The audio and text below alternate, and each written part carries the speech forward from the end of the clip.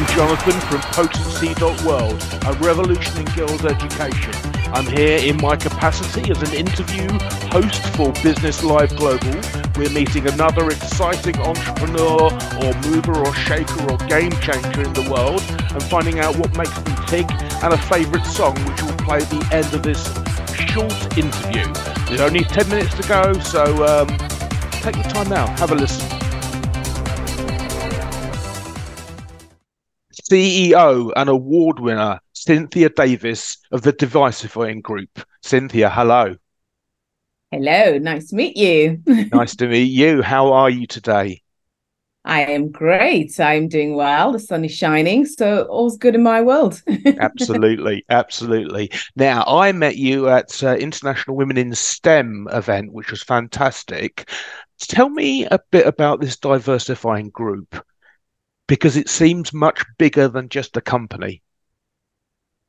Yeah, I mean, it's, Diversifying Group stemmed, I suppose, from a frustration that I had really years ago when I realized as a Black woman working in the kind of corporate world that, I had a lot of different challenges that, other people similar to me were also experiencing. So, I suppose to kind of set the scene and how the company came to be, I'd worked in the corporate world for quite a long time, decided to take some time out to have a child. And when I became a mum, the challenges that I'd experienced when I went into the world of work started to really dawn on me. And I think it was that realization that, oh God, okay, what my parents went through, what I went through is most likely what my child's going to go through. And as a mum, there's just something that just connects with you around, I've got to do something. I can't bring a child into this world, if things are the way that they are. So I really, Wow. I had the idea in my mind for a long, long time, but I think it was just the birth of my daughter that made me really focus on what can I do? What are the things that need to be done to start eradicating things like racism, discrimination, all the challenges that we all face when we Yeah, go into the yeah. world of work, if you are somebody from, underrepresented communities and, in the minority. And that's how the company really stemmed. It was when I was on maternity leave and just thinking, what can I do? And one of the things that I'd done in my career was worked as a recruiter. And I'd worked as a recruiter for quite a number of years in some big corporate organizations. And I thought, well, I know there's great people out there that genuinely don't always have equal access to opportunities. And, we can't move forward unless everyone is given that access to those opportunities and that we start to educate people on how to do that. And I believe that you can't expect the world to change if you're not prepared to be part of that solution. So I had to put my money where my mouth was, really, and find a way to change it. And that's how the business started, was just out of that sheer frustration of what we need to do better as a society. We need to do better to allow some of that great talent that we know is so underrepresented and not given that opportunity to shine. So that's how the business started. Well, I'm not being funny, but if your daughter should ever watch this, what an act of absolute love. Oh my word, the meaning, right, okay, purpose driven. Yeah, You're purpose driven. very purpose driven. Yeah, yeah. This is not on the questions that I'm supposed to be asking you, but You're going rogue now, are you? well, it's just that are you neurodivergent yourself? Dyslexia, dyscalculia, anything like that? No, but I've got OCD, so Okay. OCD, yeah, okay. So OCD, the unpleasant part is not nice, but the order is something. Do you picture it in your mind how everything should be, or are you talking to yourself? no, I tend to picture how I'm very particular about things that Yeah. they've got to be a particular kind of way. So yes, I suppose that's where that my OCDness comes from. It's the particularness of things, and things have to be a certain kind of way and have to be of a particular kind And of, yeah, attention to detail. very much so. Yeah, Very yeah. much so. So listen, what's the difference between diversifying group and Mhm. diversifying jobs? Are there two companies that you own? Yeah, the two separate companies that I own. So Diversifying Group is a services-led organization that focuses more on the tools and the resources that organizations will need to go on a journey of inclusion and creating equal access to opportunities. So that's things like recruitment. We've got an executive search side of the business. We also have a board practice that focuses on that leadership perspective, because it's really how do we get the leaders, to really be part of the solution as well, but really understand what part they play in this, but also educating people. So we've got a great training facility that we offer, and we've got some incredible D&I trainers who go around and really that changing hearts and minds, but giving people that real good understanding of the part that they need to play. It's how do we get out of our default mode into something that's more inclusive and fit for purpose. And we also have a consultancy side and an event side to the business. So that's the diversifying group.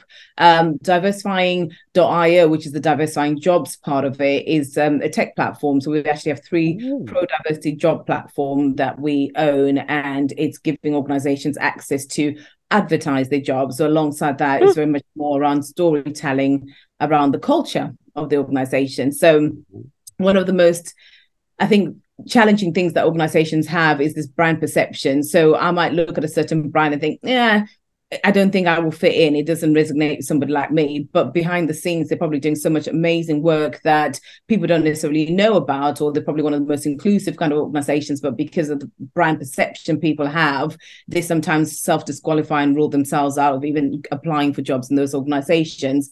So this is a great opportunity for companies to really showcase what they're doing, going beyond that. We're an equal opportunities organization, which everyone does, right? It's almost like a cut and paste that people got to put like a tick box, right? Exactly. So this is where they can really articulate what they're doing around inclusion. So whether they've got policy around gender, or around the gender pay gap, or around ethnicity, or LGBTQ plus, that doesn't involve one day on Pride where they put race, more than that.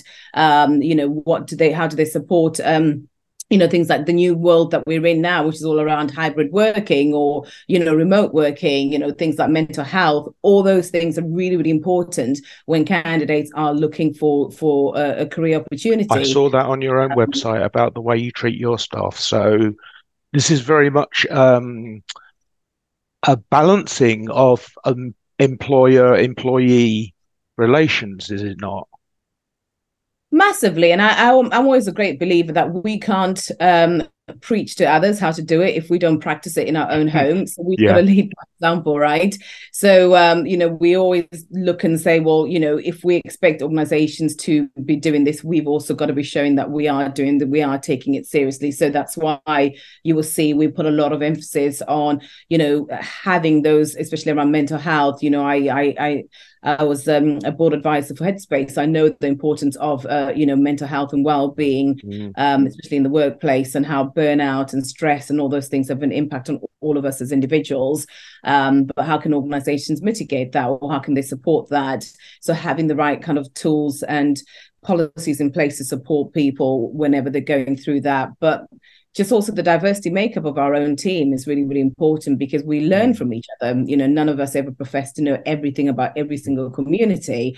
But I think learning and hearing from people with different lived experiences will help to enrich us and our knowledge and our awareness of different kind of cultures and different kind of backgrounds. And therefore, it helps us when we're working with our clients and partners, that we're able to advise in a way that's real, that's authentic, and just not what I read in a textbook somewhere. There is actual real life, awareness and experience as well. So how do you, because training courses are not enough in and of themselves, because we understand that beliefs are hidden, sometimes even from the person who believes the thing. What is your approach to training? Yeah, and I think for us, it's realizing that everyone's got a different baseline where they're starting from, and it's understanding where that baseline is, and it's how do you take people on a journey, right? And I think if you stick somebody in front of a computer, you give them a bunch of questions and you ask them to tick the answers, they'll do that, and off they go, and it's not actually sunk in. So it's how do you change hearts and minds? And I think that's the approach that we like to take when we have training, is get people to really think about what their actions, the impacts that their actions have, or what they say and do. People always think things like unconscious bias is a magic wand. Once it's no longer unconscious, it becomes conscious, but it's what you do with it that's important. And it's showing that more practical side of it versus just the theory of it, I think, is the key to getting people to change and their way of thinking. And it's that education without telling people off, because I think sometimes when people feel like that I've got to go training, it's like as if somebody's told you you're not doing this right or you're doing it wrong. But it's really the purpose and getting people to understand why you're training. What is the training for? What benefit is it going to have to them as an individual? What benefit is it going to have to the culture of the organization? And what benefit is it going to have to the overall makeup of the organization? So I think it's really when people really understand the impact of why they're going to training and what it is that they're learning or unlearning, it then starts to be more authentic versus you need to know all this and off you go. We'll see you in another 5 years when we do another training session. It's really, the giving people the tools and the awareness to start to affect change in a much more impactful and longer lasting kind of ways. What we fantastic. Cynthia Davis, your song choice, Tina Turner, Simply the Best. I need say no more.